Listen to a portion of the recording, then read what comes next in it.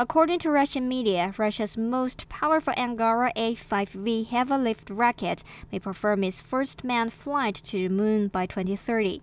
The A5V spacecraft would add to Russia's brand-new Angara rocket family. Angara has been in development since 1994 and became the first spacecraft family produced entirely after the Soviet era. Unlike its siblings, Angara A5 rockets, Angara A5V is slated to be more efficient and capable of transporting a payload of up to 38 tons. In December 2014, Russia's space agency already successfully test-launched Angara A5.